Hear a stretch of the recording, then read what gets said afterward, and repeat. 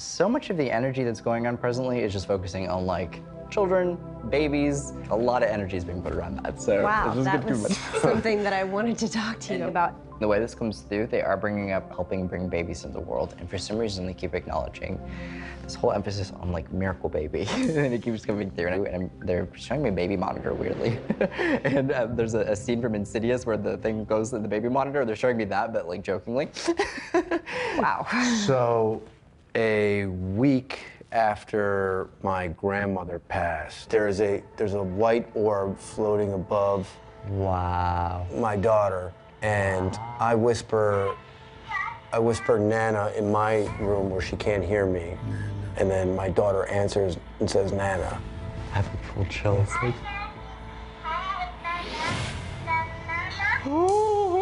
Oh my God. So yeah, I mean, yeah, there's a baby monitor. Copy that, yes. So Yeah, it makes sense. What an interesting video, too. You can so clearly see it. Oh, it's, Yeah. There's like no question about it. Oh, it's real. Yeah. She was away, and it was just Papa Bear. And I was going, I was kind of freaking out at first, and then, sort of settled in, and then, I had the idea that it was my grandmother, and then, for her to say it, she can't, my daughter can't hear me, she wasn't talking at the time. That's amazing. I love that. Yeah, and that was a week after she passed, and it was that one night. Yeah, that was really And special. all night. That's Daddy's calling. Daddy's calling. Okay, for some reason, I just heard something along the lines of like gentle giant, or like a reference usually to a dog's size, not necessarily matching its temperament. I'm basically seeing this big dog, and I'm seeing a little boy on a big dog. But the boys used to do that. Really? Yeah, they used to ride on them. That's cute. What a gentle giant. Yeah, that's what made him so special. I love that. Yeah. That's amazing. They both grew up with him, so they would always, them riding on him was like normal.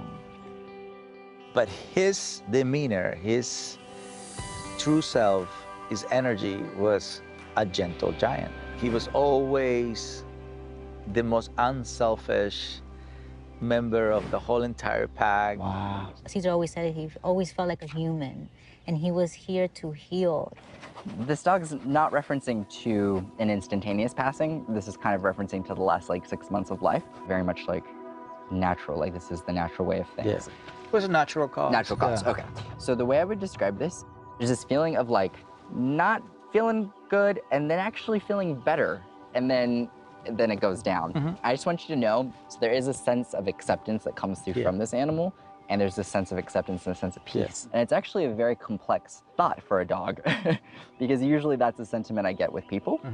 That's really insightful for me. I've never connected with a dog that had like that much self-awareness. That's kind of the way I would describe it. Oh, you were special.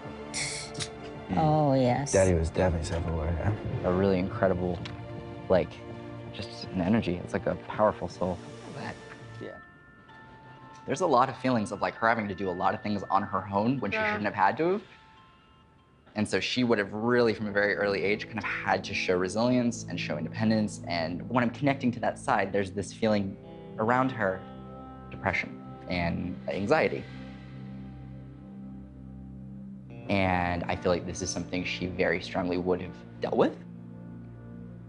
So there's a pride for you basically taking these steps to kind of be open about what you go through emotionally, mentally, and I feel like you'll have some kind of opportunities that allow you to kind of use your platform for that. Wow. And I think that awareness will make family very proud. That's really even cool. on the other side. That's so. really, really cool. I love that. That's awesome. Mental health isn't something you necessarily want to talk about, mental health, addiction, but I feel comfortable sharing that I do struggle with these things. Honestly, there's just a lot of feelings of like tragedy around her. Do you know if this was the case or if she had any? What I do know about her is very little because it was tragic. She died in childbirth when my mom was very young. My mom was around 10. It was so painful for my mom when she passed away that like she just kind of like needed to set it aside. So yeah, makes sense. Yeah. She's like the strongest person I know. That's amazing. Thank you. Do you know of any Donnies or Ronnies? Any Donnie-Ronnie connections? Because it keeps coming through, like a Donnie or a Ronnie. Donnie is my father, and Ronnie is my dad's youngest brother who has passed. Okay. Dad's still alive, correct? Yes. Gotcha. It'd be his, I assume, brother's way of trying to connect and just acknowledge that he's kind of watching him like a hawk, is the way I would describe this. Either like, Dad needs to go to the doctor, Dad needs to get a checkup, there's something with this, but he's kind of like shaking him like, come on now, get with it. So relay that to him if you can, like just get a checkup, being on top of his health. Do you know of any other family members in the family who were gay? Because they're bringing this up. My Uncle Ronnie was gay. Gotcha. And him and my father, because my father was the oldest and he was the youngest brother. I need you to know, because they're bringing up the other gay family member, and they're like bringing it up. And I want you to know he lives on through you, is what this message is, basically. It's a good message. I'm shocked. Oh. I don't know if I can even work now. I'm just like, I can't believe that. I mean, wow. Ronnie was my uncle. He had a hard life, and he died on a construction site. But his life, he always was trying to prove to his brothers and to his father that he was a man and that kind of thing. And I come from Texas, and it's that kind of family. And, you know, my father is retired military and stuff. And I really, truly believe in my heart that it was because of my uncle that my father was more tolerant of me and the things with me. When I finally came out, my family handled it so well.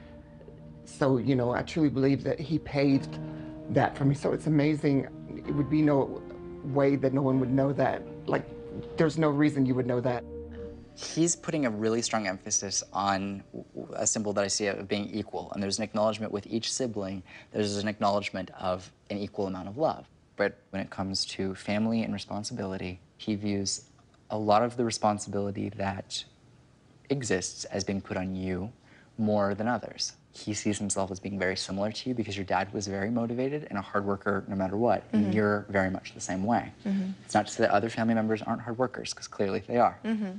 But he's coming through and basically acknowledging that you've had to take on or compensate some responsibilities that your sisters might or should have maybe done.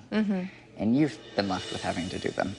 And when he comes through, there's a feeling of complete pride because he sees himself in you, in your ability to do that. To toggle, to navigate, to juggle all of these different things. And I just want you to know your dad sees himself in you more than anyone. Oh, thank you. Okay.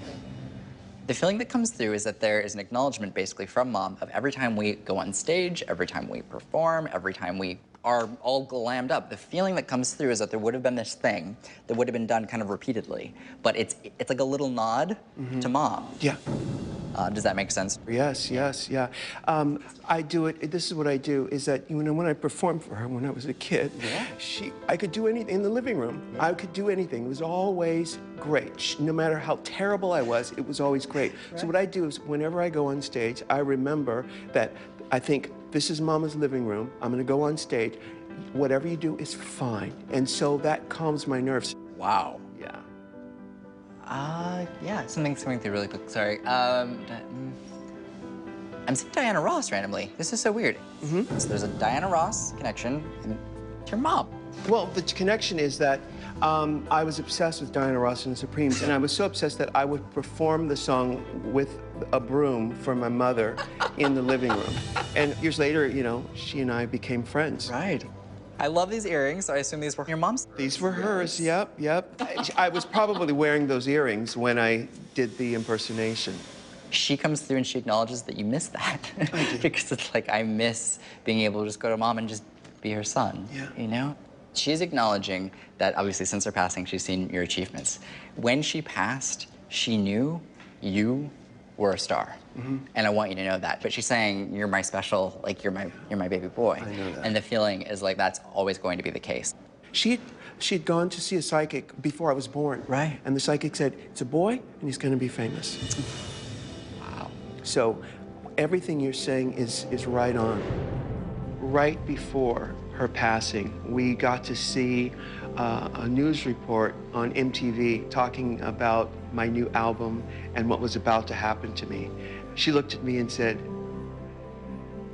"You are crazy." Which was her way of saying, you made it. You did it. we're finally at that place that had been predicted all those years ago. And I knew that it was her blessing that go on, live your destiny.